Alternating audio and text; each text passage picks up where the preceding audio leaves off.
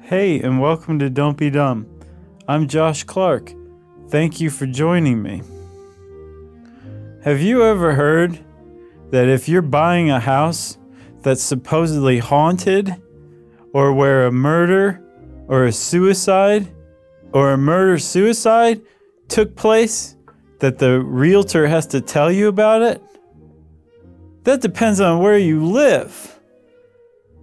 See, a house where something violent, like a violent death, has occurred is what's called a stigmatized property.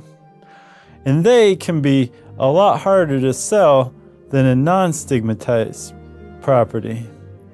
In fact, one study found that stigmatized properties take as much as 50% longer to sell and sell for as much as 35% less than non-stigmatized properties.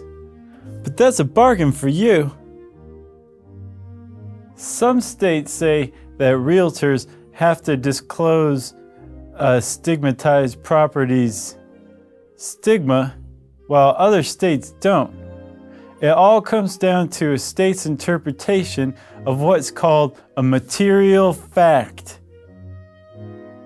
See, material fact is information about a house that would impact a person's decision to buy it or not. Like the material fact that the house is built on a toxic waste dump. Or the material fact that the house used to be a crack house and the new owners can expect drug addicts to show up at their door wanting to smoke crack. Those are material facts. But not all states agree that rumors of a haunting or a house's history as the setting for a murder-suicide constitutes a material fact. In some states, a realtor does have to tell a potential buyer about something like that. For example, in California, if a violent death took place in a house within the last 3 years, the realtor has to tell you. But in other states, they don't have to tell you jack. But even in states where you don't legally have to disclose stigmatized properties haunted house jam, you can still be sued by a buyer who finds out afterwards and is none too happy. So most realtors suggest that you err on the side of caution and just get it out there.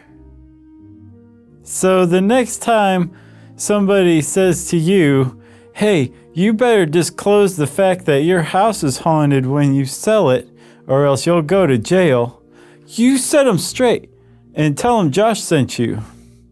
Thank you for joining me.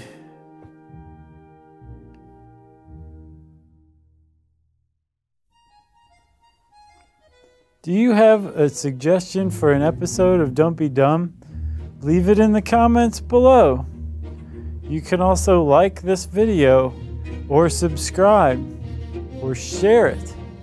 I don't care.